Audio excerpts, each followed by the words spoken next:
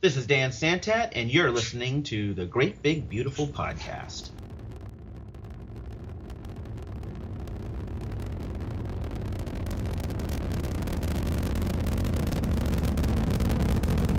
Have you ever been to Disneyland? Affirmative. That was definitely an e-ticket. I can't believe all the new gadgets they've got now.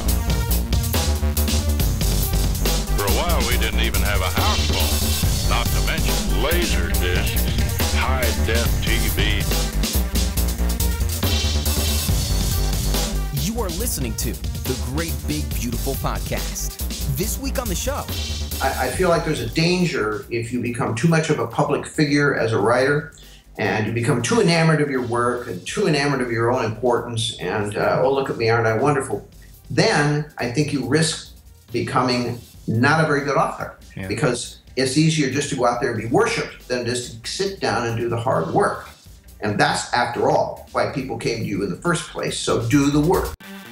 here are your hosts, Jamie Green and Justin Connors.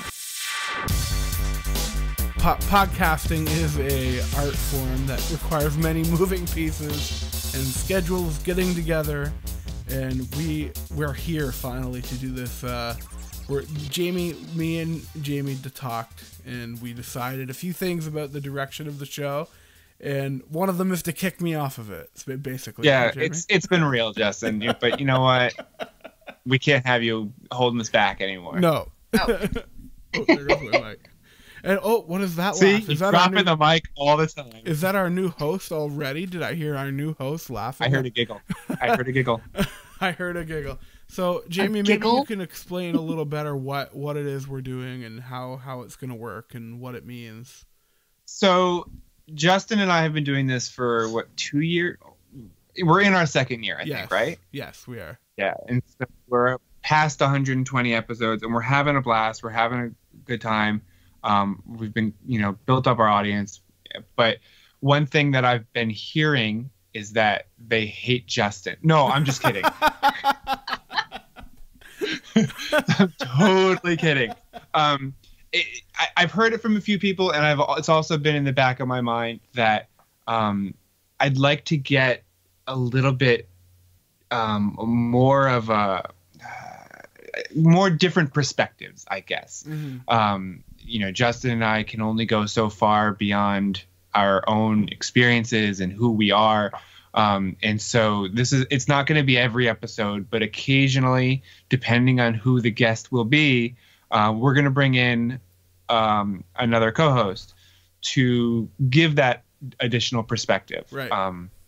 As much as Justin and I can sit here and totally BS, we're not women, we're not people of color. We don't have that point of view and perspective that could be really valuable with the appropriate guest. And so this being the beginning of 2017, we thought it would be a great time to start with that. Again, it's not going to be every episode. This is, we joke. Justin's not going anywhere. I'm not going anywhere. We're still going to be the two main hosts, but I wanted to just sort of bring in that additional voice that neither one of us could provide, if that makes sense. That makes complete sense to me. And it will be great because there's a lot of the times where, Jamie knows a lot more about publishers and books and authors and who's all in that. That's his day job too. That's what he's in. That's what he's into. So when there's somebody that comes up, oftentimes, and it's not, I don't think it's because I'm dumb or anything, but he's like, do you even know who this is? And I'm just like, yes, of course I do. While you're typing in Google. Exactly. And so it's really great when we can bring in someone like this week's guest host, Samantha Fisher, who is a big fan of the authors that we are about to interview. And I think it really works out, and you're probably going to be able to tell within the interview that she is probably more fluent in this person's work, these people's work, than I am. So I think it's great. It's going to be fun. Sam, why don't you introduce yourself? Yeah, Sam. Yeah. Okay.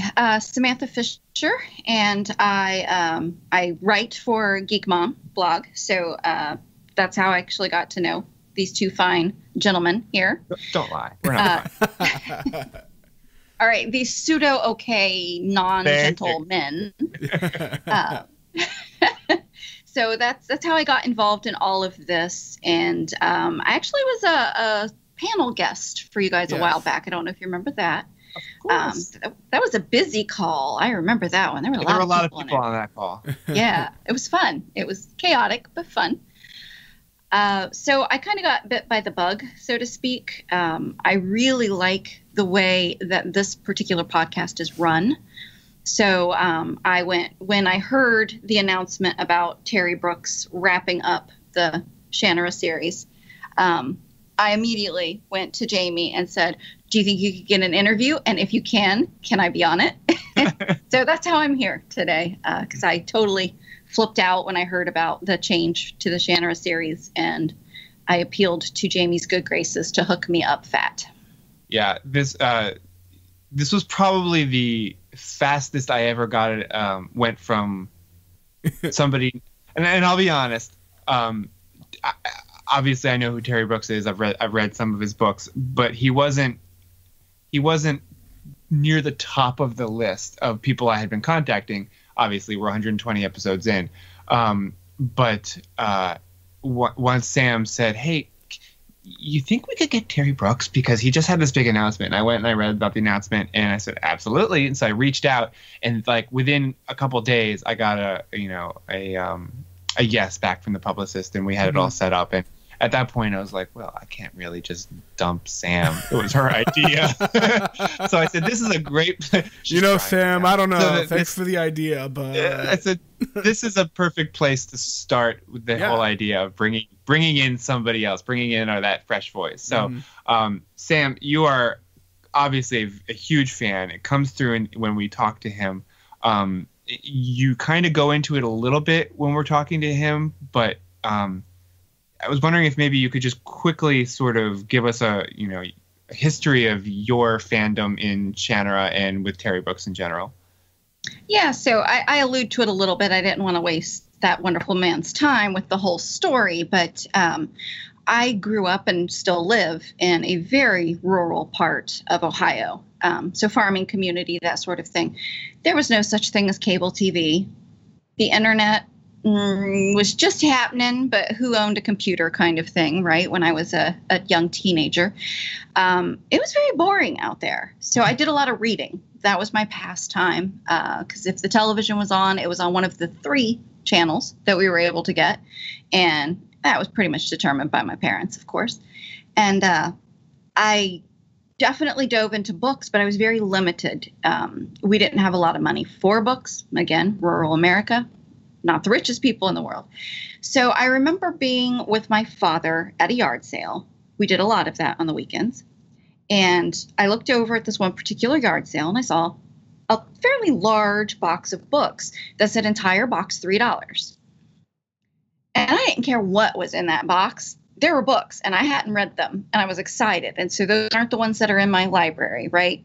With a few books I had at home, which were almost all Westerns. Just going to put that out there.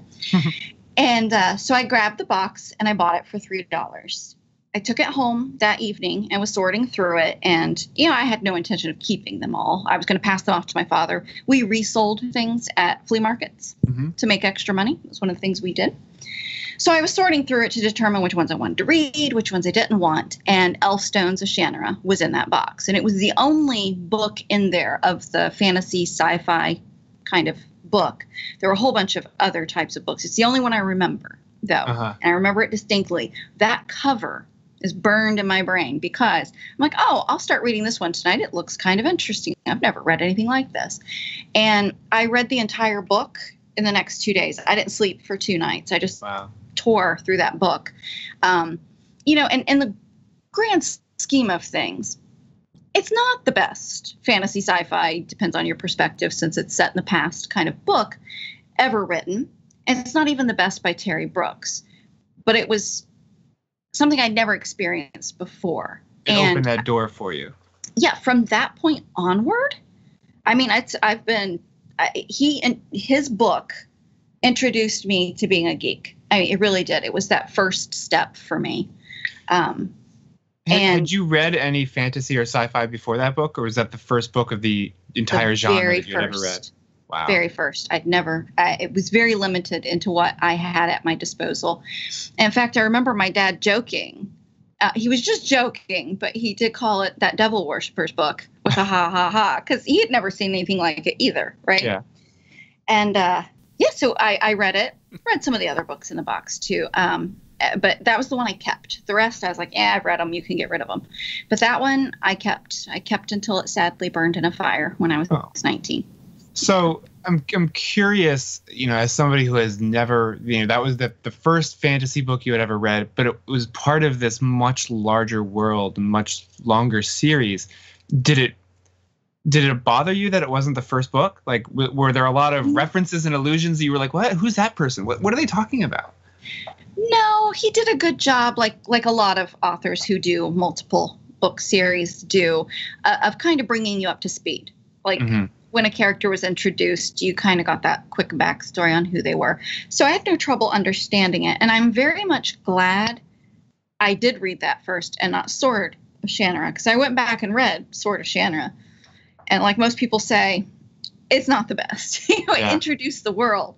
But had I read that one first, I may not have kept going, to be honest. But they got better and better. And, by the time we hit Wishsong, which was the third one in that original trilogy, oh, man, was I hooked. That was a fine story and well written and really good. So, it was. If I'd read the other one first, I probably wouldn't have kept going. So I'm glad this was the one I found. I'm glad I went back and read the first one, but not my favorite. Well, what's fascinating to me is that not only is the Shannara Chronicles, the Shannara series, long, but it's incredibly long. Like, there's something like 30 books in the series now. Not to mention short stories that have appeared in other compilations and things he's written online that tie into the universe. So it's one of those series that it's kind of daunting to look at from an outsider if you've never read any of the books, because you're like, oh, do I really need to read 30 books? Yes, the answer is yes. The answer is yes. I mean, you look at Tolkien and you're like, okay, The Hobbit and then the Lord of the Rings trilogy, I could probably stop there. I don't need to read all of those other books that he wrote that are just like sort of backstory and mythology. But then there's like, there are certain series that are just a little overwhelming to me. It's Shannara, The Wheel of Time. You look at those books and it's like, again, what are there? There's only like 10 or 11 of those books, but they're each like 1,500 pages long. So it's like they get bigger. Each one. They get bigger and bigger and bigger. And I think I've read like the first 2 or 3 of those, and I was like, I can't do it anymore. It's too many words. I get stressed out about reading all of the Berenstain Bears, let alone this. Seriously, I was at the library yesterday with my kids, and I saw a whole table full of Berenstain Bears books that I'd never even seen before. But so the announcement that we alluded to at the top of the show is that he recently said the trilogy of books that he's working on now, so the next 3 books that are going to come out, will end the story chronologically. So these will be the final 3 books in the timeline series of Shannara. It's going to wrap up the story. It's going to end everybody's story in the way that he wants to. He's not done with writing. He's not even done with writing in the Shannara world. He'll just go back and fill in some holes, talk about prehistory. But in the larger timeline, the story as it's been told over how many books, this final trilogy is going to end the series. So it's caused a lot of teeth gnashing and wailing. And, Sam was one of those people who was crying. Ripping of clothes, tearing of hair. Yes. Exactly. So we had him on. We'd talk primarily about the Shannara books and, sort of his journey and where he came from. We talk a little bit about the show because if you've never read the books, but you're like Shannara, it sounds familiar. There is the Shannara Chronicles show. It's on MTV. It's the first series. The first season has aired, correct? Yes, they're filming season 2 right now. All right, they're filming season 2 right now. I remember last year at New York Comic Con, there was a 3-story tall poster for the Shannara Chronicles. Wow. So it got a big push. MTV put a lot of money behind it. So we talk about the show a little bit. We talk about the books a lot. And if you are a Star Wars fan, his name might be familiar because he wrote the novelization for The Phantom Menace. And it's very funny. If you go to his website, I think his one sentence description of himself is it's something like author of the Shannara Chronicles, or 30 books in the Shannara Chronicles, and the Phantom Menace. You know, like he still owns up to it, but it's sort of like as that afterthought of everything else that he's done.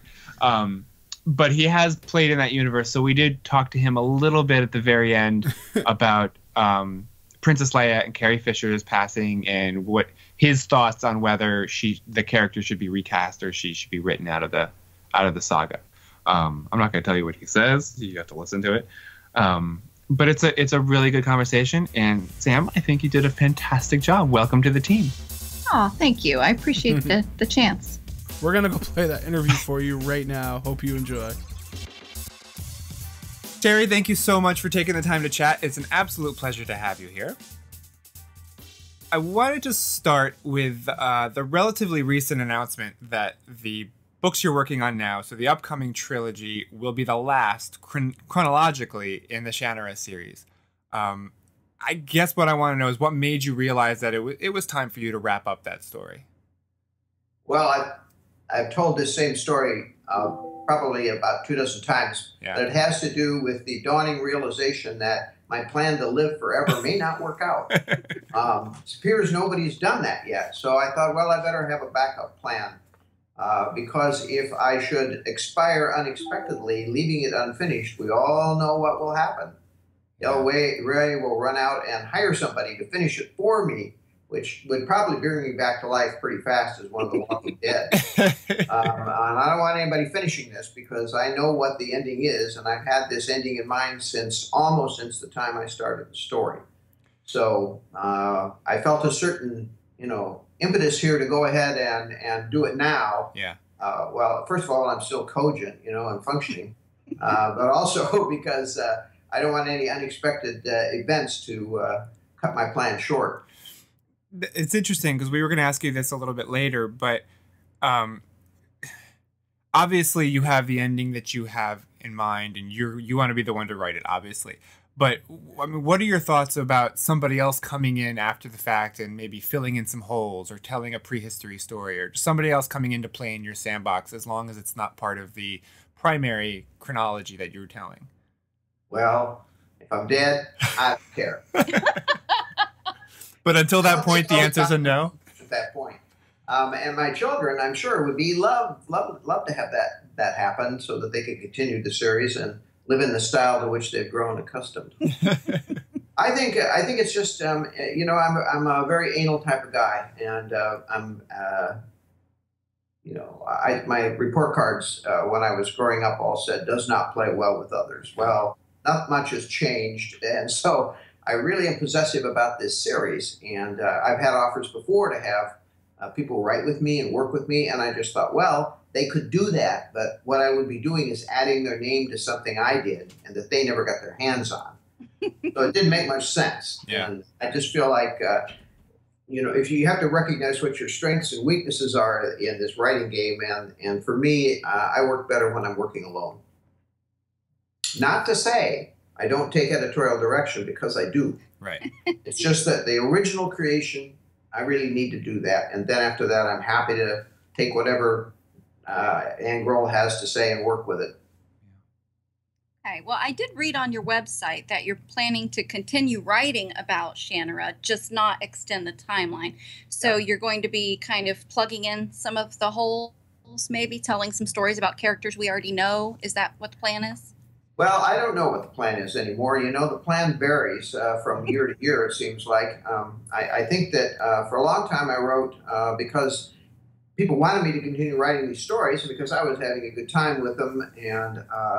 But all the while I was looking for that end point. And I just decided a couple of years ago, you need to do it now. But you don't have to give up writing the whole thing. I'm not sure everybody got that part, because there's been a lot of thrashing and moaning about not writing anymore. And well, I'm not saying I'm not going to write anymore. What I want is the freedom to write whatever I feel like writing. And I have not had that for a very long, well, I've not had it in the way I would like to have it. Yeah. You know, I always write under contract. I always write in groups. I'm thinking, you know, what I really want to do now is to wrap this series up to a point where I'm happy with it. And then if I feel like going back and adding some things, or if I go back and do what I promised to do for, 15 years, which is to finish the prehistory, I can go back and do it. But I don't have to. I can leave that alone if I just, if I want to go on and write some other things. Yeah. So of those other things that you might want to write about, this one was actually asked of another geek dad, Rob Huddleston, which he's actually met you a few times at a few events. But he wanted to know, do you have any plans to return to the world of Landover? Well, I have been saying it for a while now that if they make the movie, I would return in a nanosecond.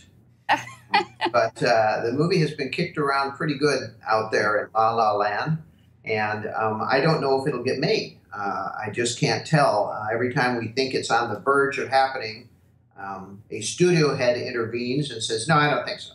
Or he gets fired and we lose our champion, or whatever. It just goes on and on. But I think at some point I will go back and write at least one more Landover story. But I'm not as compelled to do that as I am some other things. So that one's on kind of an indefinite hold at this point. Okay.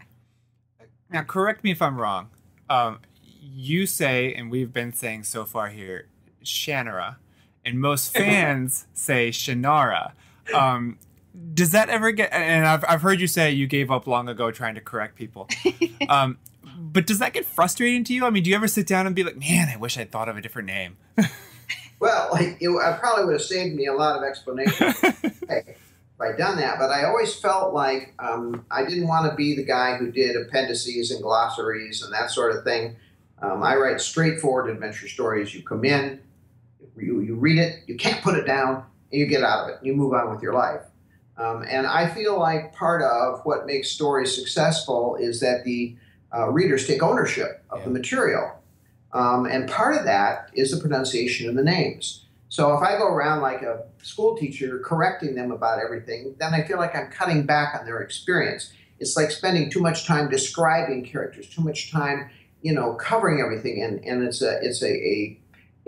the experience is better if the reader meets you halfway.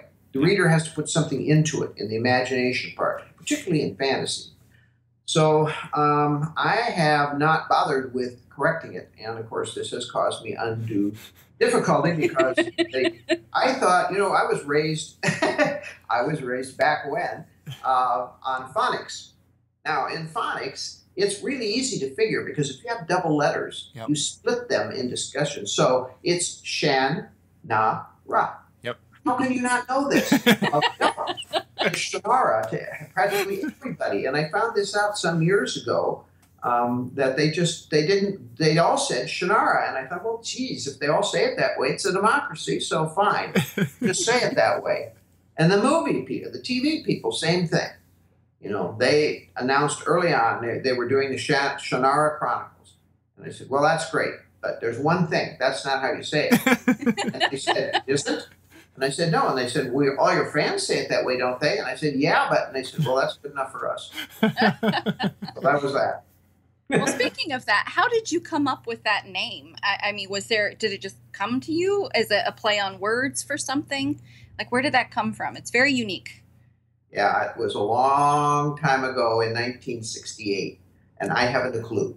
Good answer. Too much red wine. Just came up because I was fiddling around with, syllables and names that seemed interesting, and I kind of work in a haphazard fashion that way anyway. I'm always taking names off of signs and streaks and stores and all of these things and writing them down, and then later I'll play around with my list of names to come up with what I'm looking for. And it works much easier than if you sit down and say, well, I need 50 new names for this story. Blank. So I don't do that. And a lot of my names, I can tell you where they came from. A lot of them, no clue. I can tell you, for example, that Mantrog, which is a creature in Running with the Demon, is a village in Wales. And I'm sure, they don't appreciate what I've done to them. Oh, but Wales is like a gold mine for crazy words. Oh, it's great. And I use Treffenwyd from there. And much of the mythology is Welsh. So in the Running with It, in the Word and Void series, the title for the third book, Angel Fire East, I saw while riding through New England on the front of a star. And I thought, well, that's wasted. So I stole it.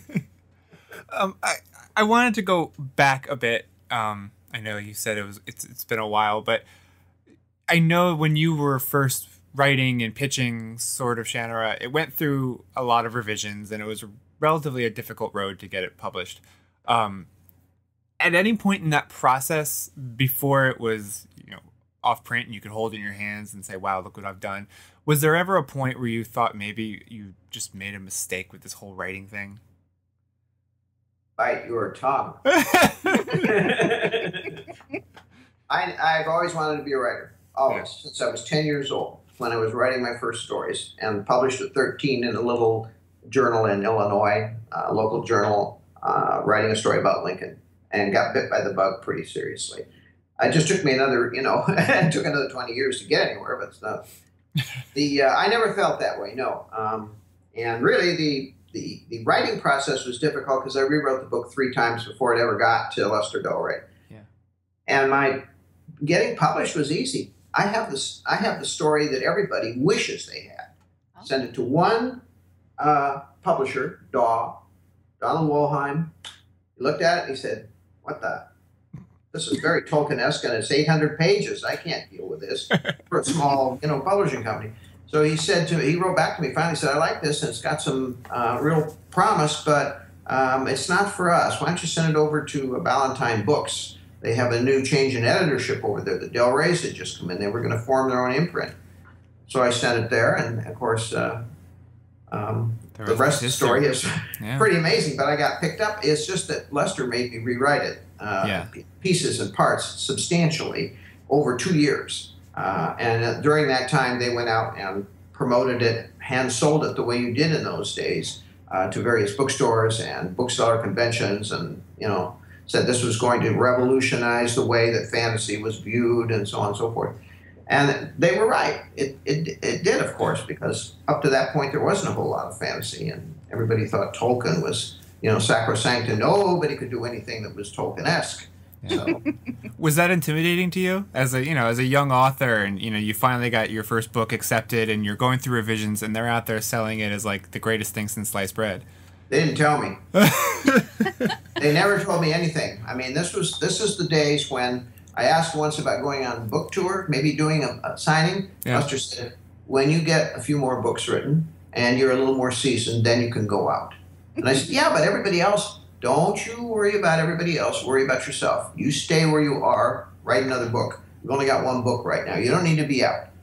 So they had writers should be chained to their desk, write their stories. The story should be published, and the writer should never come between the book and the story. I mean, the book and the So I thought later he must be rolling over in his grave now, because of course it's all about the author going out and marketing and publishing and having a website presence, and that's totally different. Yeah. All because of computers and social media and all of that. Yeah, that's crazy, because sometimes now publishers won't even sign an author unless they have that online presence to begin with. No, they definitely interview them with that thought in mind, or look at them with that thought in mind, particularly for certain kinds of books. And a lot of writers aren't like that. Yeah, they write. They don't.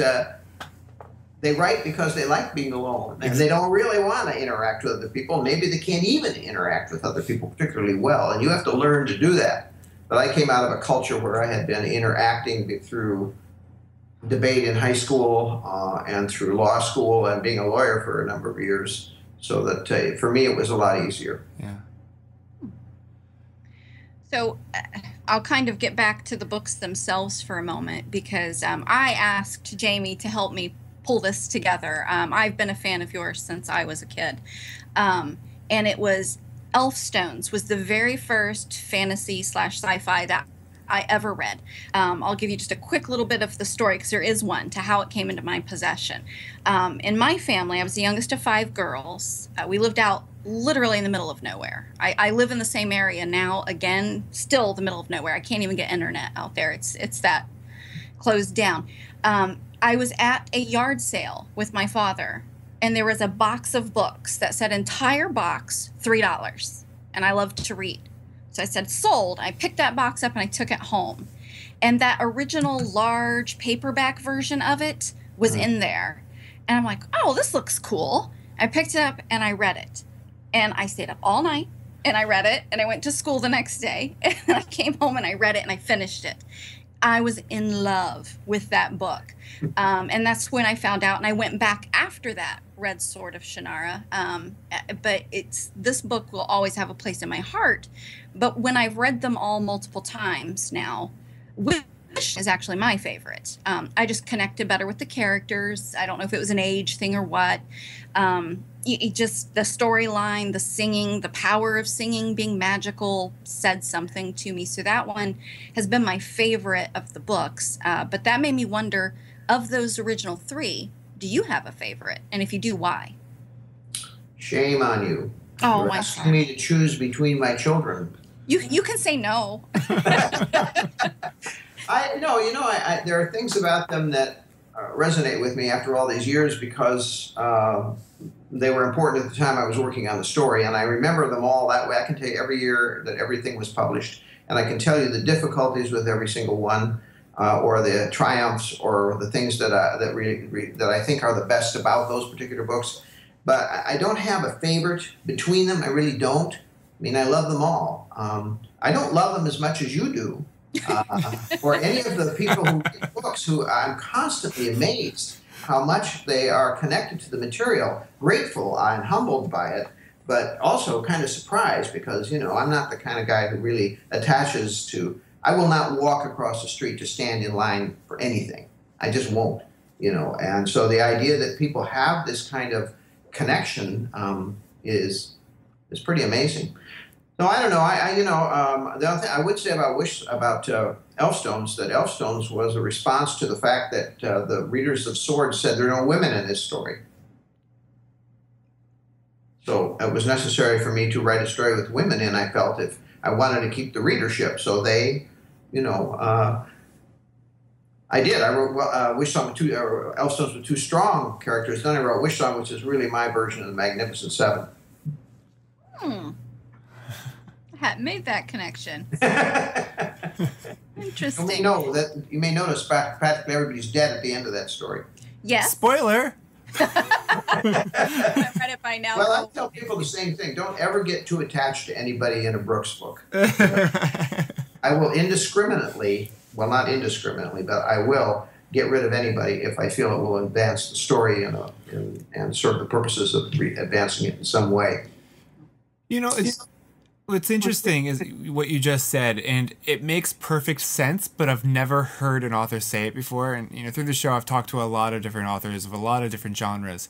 And, when you just said, I like the books and I like the characters, but I don't love them as much as you do, i.e. the fans, it makes perfect sense, because I can't even imagine if an author loved his or her own work more than anybody else. It would be, it's gotta be sort of a self-defense mechanism to not fall in love with your own writing. How true. I just feel like, for one thing, I've read these books multiple times, to the point where I can practically quote them.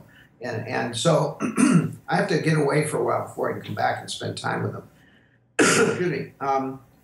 But I think one of the problems we suffer because of this whole social media thing, and I'm kind of rabid about this, is that there's too much of us. Mm-hmm. Too much of us. I don't like other authors that well. I don't need to see and learn everything about them. I don't want to read their damn blogs.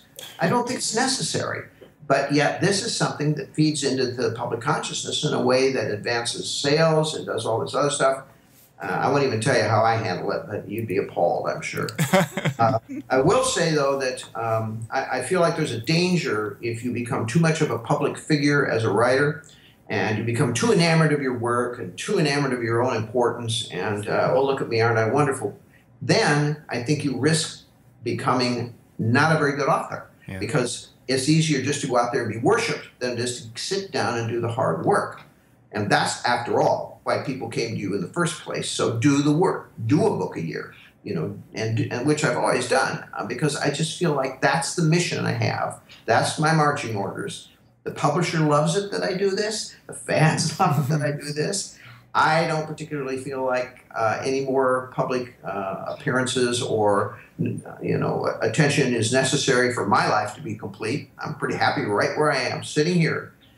So I just feel like for some authors it's a real pitfall, and I've lost some friends of mine that are writers along the way because they've done too much of this sort of thing. Yeah. But along those lines, to get a book out every year and to keep writing, you have to have, not only do you have to have the love and the commitment, but I mean, there's a determination there and a, I guess, self-control. So, I mean, what is your writing regimen? Like, are you one of those guys who wakes up before the sun comes up and you just sit down and you write, or do you just write when you have an idea? Well, it's varied over the 50-some years I've been doing this. Yeah. Because I started out a single law student, gravitated through a couple marriages, children at some points, and then now all that's behind me, and I'm back to being just me and my wife. And so my schedule is looser these days, and I write when I feel like it, but I know what it takes to get a book done, so I'm not too concerned about it. I don't fuss the way I used to. I can do twice as much in half the time because it's an experience thing. And you get experience by doing, and after a while, all the fears and so forth fall away for the most part, although like once in every book I decide I've written the world's worst story and I should ash can this thing right now and start over again.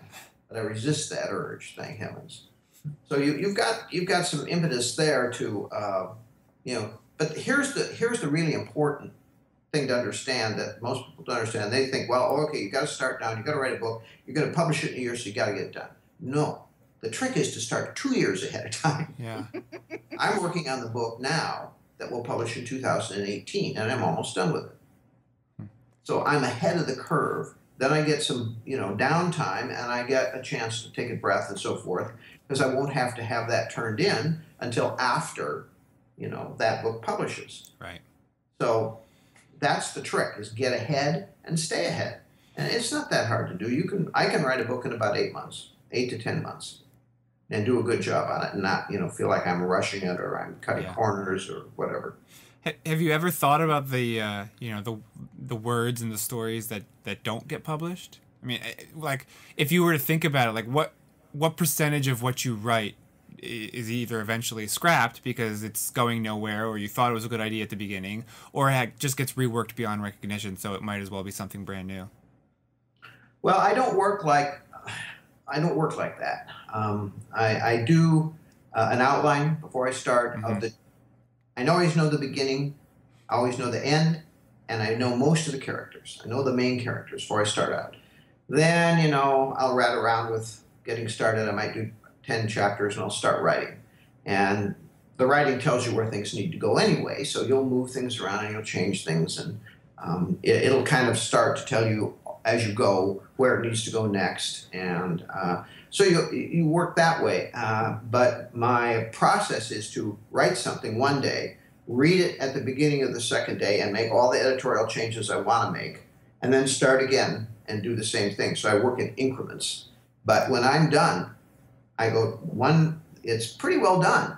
I will go back, and my wife and I will both read it and mark it up and change it in any way we need, because she's my first reader. And then I'll turn it in. I'm done. And so I don't even think about what I've lost along the way, because it's gone. Yeah. It's gone with the wind. So for me, it's a way that keeps me moving ahead all the time. And I think that's one of the things you need to do. You can agonize, you can agonize forever. I just finished a story where I agonized over whether it would be first person or third person, present tense or past tense. It was unbelievably awful. And I will never do that again. That's like second guessing yourself. Yeah. And it took forever to finish the damn thing, and I'm still not sure it's ready. So just make a decision and run with it, right? Yeah, I think I'm going to have to cut loose, and say that's enough. Just go there and do your job. So, everybody who writes or creates in any way, shape, or form, and I'm not going to ask you that age-old question of do you get writer's block? Everybody has days where it's just not flowing. I have those at my day job, and it's a very cut and dried, financially oriented. There are days where I can't look at another spreadsheet or I'm just going to go nuts. So I know you'll have those moments. Do you have something or someone or what do you turn to for that inspiration to keep you on that cycle with the keep moving forward mentality? Well, I just turn around.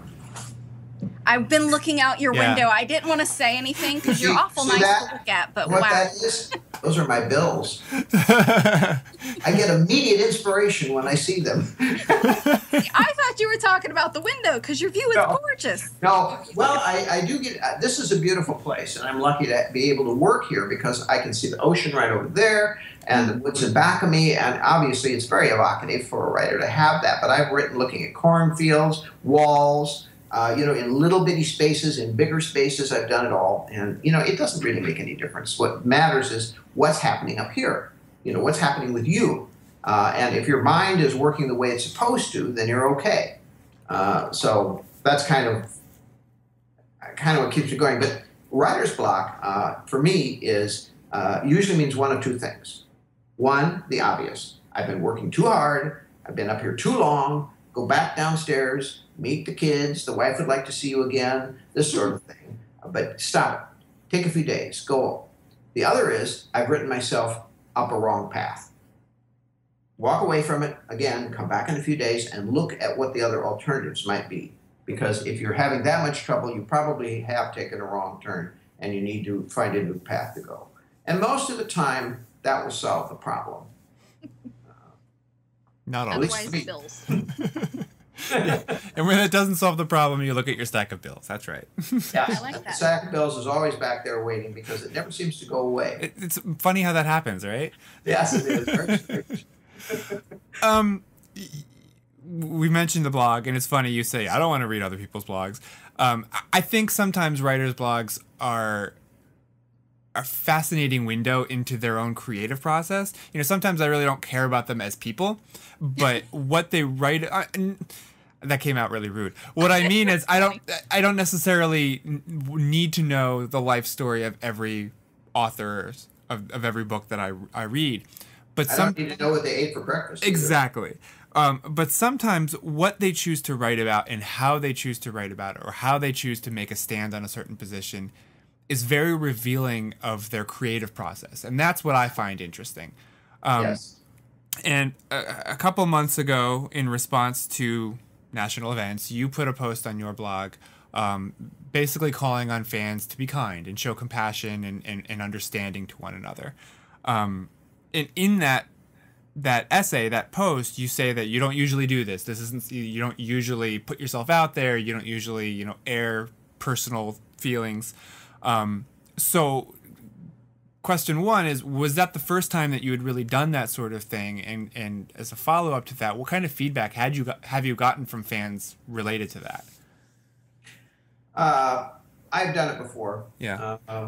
Sporadically. I don't feel like, and I think I was being a little cavalier earlier, no doubt. But I don't feel that it's totally wrong for writers to blog. And I think when they go out and speak in public or write about online about their creative process, or even who influences them, things of that sort, business-related things about their lives, I think that's all right. But I'm more about not letting people get too much into my personal life. Mm-hmm. Even though, for God's sake, both the guy, Sean, who runs my website, and my wife are better known on social media than I am. Judine carries on a regular conversation with Jeff Vanderveer. I've never met him.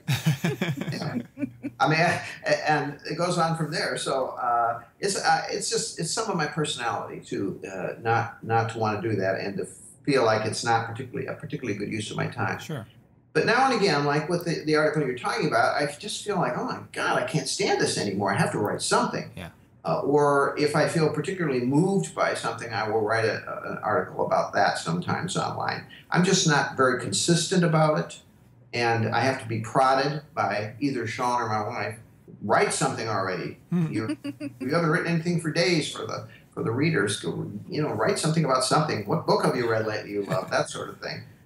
So I will put something up on those lines. And I put up quite a bit during the filming of Shannara Chronicles because there was some kickback on that.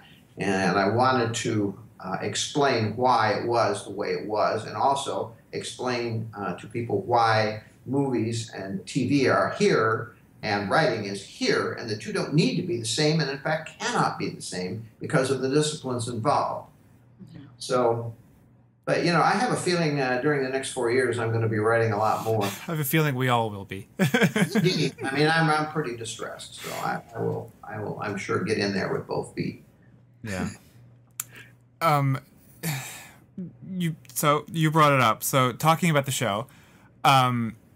Wait a minute, can I take it back now? No, just a couple, we're not going to go deep into it, but I mean, when you first saw your world come to life on screen, was it satisfying in any way, or were you just screaming inside about all the things that they've gotten wrong and, oh, they could have done this better, oh, this isn't right? I didn't have any of that. Yeah. I didn't have any of that at all. I really loved it. I particularly liked the opening episode. We had, the writers are good guys. I like them. They have done what they were told to do, which was please stay close to the storyline. They did that. I said, at the first meeting, they said, oh, we're going to follow everything. And I said, now, just a minute. Let's be honest here. We know how this is going to work. You're going to want to make some changes. You're going to have to make some changes. You're going to introduce some new characters. You're going to experiment a little bit here and there. I don't care. Go ahead. Just don't mess up the bones of the story and make the characters true to the characters in the book, because I got to answer to, hundreds of thousands of fans out there who are going to tear me limb from limb if it's just horrible. So they know, and they were respectful to it, and they did this. So there were some areas where we fought about certain things. Because, and it wasn't really them, it was also the studio, the network. It was also, we have Finn and Sears and other producers, it's hell, because it's movie, TV by committee. Right. And, I don't work that way, so I don't want anybody else making these choices. But at any rate, so there were some things I wasn't totally happy with, but nothing that was so distressing to me that I felt like, I wish I'd never done this. It's not very good. I don't like it that much. These people are too young. They don't fit the mold. I had readers write in and say, well, there are no black people in your books. Yeah. And I said, how do you know? Yeah. How do you know that? Have you looked carefully at the 26 books? There's a gay character in one of my books. Nobody's ever noticed. Never. And I thought, well, that's weird, but nobody's ever come up and said, this guy's gay, isn't he? No, I don't know. I've never heard that. So I stick stuff in like that because it's interesting to experiment. And I really felt like this would be a multiracial, multicultural world if it was going to be this world in the future and in the not too distant future, because that's how the world is going. Anybody looking around can see it. We have enclaves where it's not that way, but by and large, we're seeing a multi-racial world develop here. So I just feel like, we ought to stay true to how things are here and not spend all of our time trying to fall back into old habits here. So that was my approach. And when they did it, I said, fine, this next season is going to be even more so. And they said, how do you feel about that? I said, I don't care. Do it. Absolutely. Just get good people. That's what I'm really concerned about. Can these people act? Can they inhabit the character and make it feel like it's the character? I told Poppy Drayton after the show was filmed, I'd been on site for someone, so we saw each other on and off. And I said, I'll never think of Amberly again without seeing you. Never. You were so good at capturing her character. And for me, I don't invest so much in... I didn't come into this, for example, thinking we have to have this kind of person for this role. We have to have this kind of person. I didn't feel that way. I wanted to say, what can you come up with that makes me feel like this is the character? And I felt like Manu Bennett was Al-Anon. He's not 7 foot. I heard a lot about that. I said, well, we can't get any basketball players that want to do this. So, we're going with real actors here. And he's great in that role. So for me, it was okay. I'm happy with it. Yeah. I did write some reviews of the season for the website, and that was actually one of the things that really spoke to me. Was I was a little surprised at how young it was, and it definitely has that MTV feel to it. But yes, it does. Once I grasped that, and I kind of let go of, I was imagining this big epic fantasy series, of a different sort. We won't name any. But I was picturing that, once I got past that, and I did by the second episode, I'm sitting there blown away by how well the actors were doing this. And I had a moment, it's in one of my reviews if you ever go looking for it, where I freaked out when I saw Al-Anon for the first time, because I had a picture of him in my mind. I had that picture of him with the hat and the beard, the older guy. And I believe he pronounces it Manu Bennett. Gorgeous man, don't get me wrong. Not what I had in mind for Al-Anon, but he played the role so well that once I set that aside, I'm like, man, he is killing this role. And he's good in it. So I enjoyed that. They were really good, all of the actors. I think that the MTV people, well, everybody involved in the show made a conscious effort to stay away from The Lord of the Rings. They didn't want it to look like a rerun, a retread, even though we were using their technicians and their filming crews and New Zealand scenery and the whole bit. They said, no, we want to make this a clearly different kind of story. And because it's MTV, they wanted a young set of actors for the younger audience that they have. Now, why would I think this is a good idea? Well, I would think it's a good idea because my audience has all grown up for the years. And now, when I started out, they were all under 25. Now, they're 80 and down to 25, but I don't have that teen audience anymore.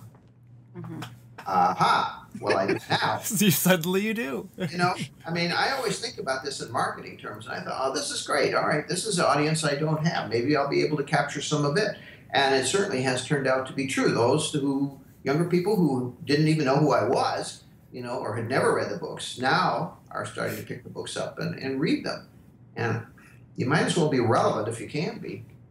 So this is a good thing. A TV show, the major thing a TV show does for a writer is it's a big, fat advertisement for the books. Yeah. That's such a healthy attitude, too. I don't think a lot... If you don't have that attitude, you'll go batshit crazy. Exactly. Because there's too many ways that you can say, I'm wasting my life on this. They've ruined everything. I don't feel that way. And I set out, I think, with the right mindset about what was going to happen. Because I've, kicked around with this stuff long enough to know what's possible and what isn't possible. And I talk to young writers now who are getting, movie offers, and I'm saying, just remember, it's not going to be like the book. Oh, they said. I said, they'll say anything. They'll say anything. You have to understand, it's not going to be just like the book. Yeah. It happens with Harry Potter, maybe, to some extent, but everything else, not really. They're two totally different types of storytelling, like you said, and they often don't intersect. And it's as long as you understand that and are okay with that they're taking the seeds of your story and your characters, and they're going to maybe remain true to the spirit of those, but they're kind of going to do their own thing, because it's a not only is it a different type of storytelling, but it's a different medium, and people will consume and engage with the story in a completely different way. I had a lot of trouble in the beginning accepting the fact that there weren't more words. As a writer, I wanted more dialogue. I wanted more explanation, and they said, one picture will cover everything you're trying to say here. Yep. And it's true. The approach you take is so different because the visual answers so many questions that you would otherwise write down as a writer. And I've learned mostly to back off of this sort of thing when I vet the scripts and say, well, you should say more about this. Just relax, Terry. Etc. You'll be all right. Well, I know we've already run over the time that we had with you. I have one last question, and it's going to be shifting gears a little bit. So you wrote the Phantom Menace novelization. So you are no stranger to the Star Wars universe. And there's a debate right now among fans, and I have to imagine among the brass at Disney and Lucasfilm, about what to do with the character of Leia after Carrie Fisher's passing. So rumor, I don't know, the word leaked that Princess Leia, General Leia, was intended to have a significant or expanded role in Episode 9, obviously, which they haven't even started filming. So fans are now wrestling with the idea of, do we recast Leia, or do we just prematurely write her out of the story that was originally intended? I'm curious on what your thoughts are as a storyteller, as somebody who knows how to construct and craft a story, and as somebody who's played in that Star Wars sandbox. I have pretty much the same view of this as I have of authors who choose to rewrite books because they think they can do it better the second time. Mm-hmm. I think that's a huge, huge mistake and a reduction of the value of their work in their own minds if they're saying they can do it better the second time. It is what it is. She's an original. She's the character. I say we explode a spaceship. That's it. Goes on from there. Something of that sort. Make it a poignant moment. Use it. Use it in a way that makes sense for the story. But I think that ship has sailed, and they've got so many other ways they can go with this. I think this movie that they're doing had better be better than the first one, because I didn't think the first one was very good. The Force Awakens, you mean? Which one? The Force Awakens, Episode 7? Yeah, it was a rehash of the old one. It was the same story. I thought, oh my God, this is terrible. I didn't like it. I liked Rogue One quite a bit. Yeah. I thought that was very good. But in any case, I think they need to focus on making a really good story without worrying about Carrie Fisher's replacement, or I think they should just write her out and go on from there. That's what I think anyway. I know they weren't going to call me up and ask me this. We did, though. We called you up and asked you, so it's important to us. Well, working with George, I had a really good time. It was really interesting, and he was very forthcoming about what he wanted to see happen, and he knew. And I keep wondering, I wonder if anybody's talked to him about this. Yeah. Well, I am really curious to know what his original plan for the sequel trilogy was, because as far as I have heard is that after he sold to Disney, he pitched the idea for his idea. He pitched his idea of what the sequel trilogy should be, and they very politely said, thank you, we have our own ideas and we're going to move forward with those. So I'm just wondering if that plan will ever see the light of day. Probably not. Probably not. But Probably not. I think that times move on, and it was a great concept. He's the one that invented it. He developed it. Those first three movies were terrific. And I think, though, that if you don't, it's like with Shannara. If you don't stay in the world and develop it and expand it as you move along, I think you're better off if you just leave it and don't come back. Because it's too hard after you've been away for any length of time to come back and try and pick up and make it continue to be relevant. And I think you see that in sequels. Look how many books have been written 20 years after the original that was a huge success. Who am I thinking of? At any rate, and then they come back and write a book 20 years later, and it's like it lays there and begs for mercy. Yeah. It's hard to do that. So hard to come back and do that. And you're better off to just say, okay, that was a great triumph. Move on. Do something else. Exactly. Terry, thank you so much. It's just been an absolute pleasure to talk to you. We could easily sit here and do this again for another 45 minutes. So I appreciate your time. Maybe next year. Absolutely. When the next trilogy comes out, we can have a retrospective looking back on everything. There you go. All right. Well, it's very nice talking with both of you, and thank you for taking the time to come visit. Thank you so much. Well, that's it for this week on the Great Big Beautiful Podcast. Now, something you were saying earlier, Sam, that I resonated with was you said your dad called the books the devil books. and I remember when I was a teenager, it was a young teenager, like 13, and I first came in contact with the Lord of the Rings series, my first time finding on the shelves. And I came from a religious house, so I was very scared bringing that book home because I didn't know anything about it, and I thought maybe my parents would freak out because it was like fantasy, and it could just, that's the way the world worked. But they were fine. But I remember being so afraid of my mom finding that book in my book bag. That book's got magic in it. Yeah, that book has wizards and oh yeah, for sure. No, but they were like, no, haven't you ever heard of C.S. Lewis? Tried to push the Narnia on me, but but yeah, that reminded they're good religious parents. They got to push the Narnia, right? Oh, of course, yeah. Well, and then you play that. Well, Tolkien went to church too, Anyways, enough about my crazy religious past. My parents. So yeah, that was a great interview. You guys had fun. Sounded like you had fun. I think I mostly kept the internal screaming and excitement in check. I'm not normally, as you guys have probably already picked up, I'm not normally very energetic and bouncy kind of person. So and I was a bit during that. I could hear myself doing it, and I'm like, well, it's good to be excited, but it was weird for me. And I've met and talked to some quote unquote celebrities before in my day. And wouldn't you know, I'm fine. It's cool to meet people. They do interesting things. And then I'm talking to an author, which most people don't consider those the rock stars of celebrities, right? And that's the one that I freak out at. Inside, I swear to God, I kept having to push myself back from the table because my legs were bouncing up and down. And I was just trying to stay still the whole time. Yeah, I totally had a fangirl moment. It was the first of my life. Waited till I was 40 to freak out, but I got there eventually. I'm glad we could have facilitated that. Yeah. I'm glad too. Thank you. Well, Justin, what was your fangirl moment in this show? I think a lot of them. I think LeVar Burton saying "Hello, Jamie Green."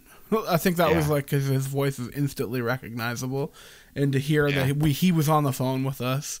And another, I think the biggest one though was when we were sitting on Skype and Neil deGrasse Tyson called in, and we were, we knew we were interviewing him, but then he just goes, "Well, I'm going to turn my camera on." And then he was there on my screen talking to me on video. That was pretty awesome.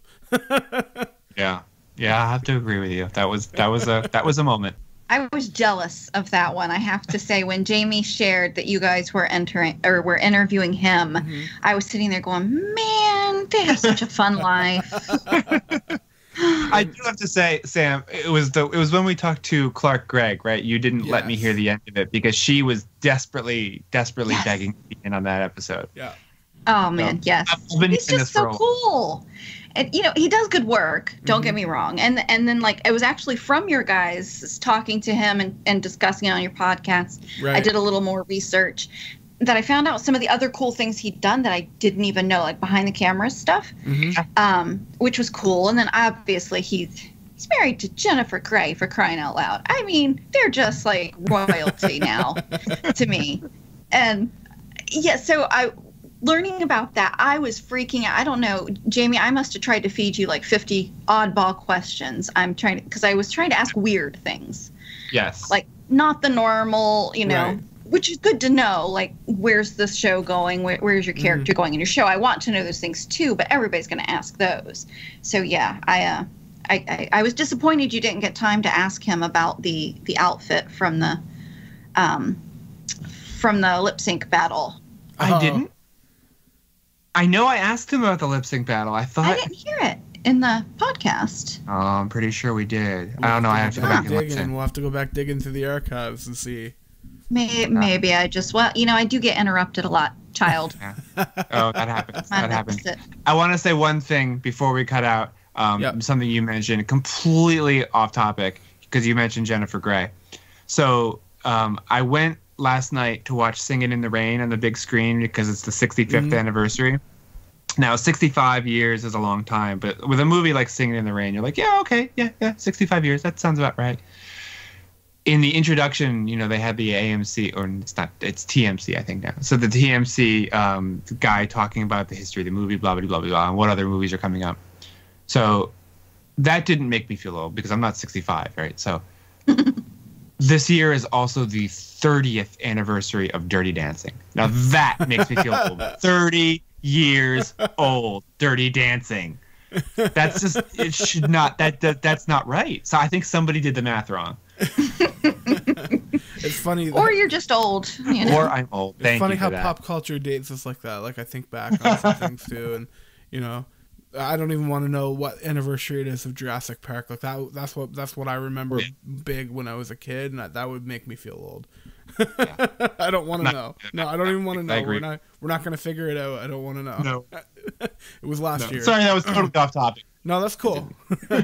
All right, guys. If you want to find us on Twitter, you can find us at the GBB Podcast, and we are on Facebook, facebook.com/the GBB Podcast. Get in touch. Let us know what you're thinking about the show, what you want, who you want to see for guests, and we have some cool ones coming up. I think Jamie has some cool ones coming up. Maybe he doesn't. I don't know. We'll see. There's someone I'm really excited about, but I haven't really said who yet. You'll find out. Clickbait. Wait. All right. I'm Justin at 140 Justin C. Twitter, Instagram, all the fun places. And Samantha. Sorry, Jamie. You are. No, Samantha, go. Okay. Oh, I'm replacing Jamie now. I kind of like this. Samantha Fisher, you can find me at GeekMom blog or also on Twitter at Samantha Fisher. Very simple. Awesome. And I'm Jamie at the Roarbots. The Roarbots. Roar. All right, guys. We will see you next week right here on the Great Big Beautiful Podcast. Take care. Have a good one.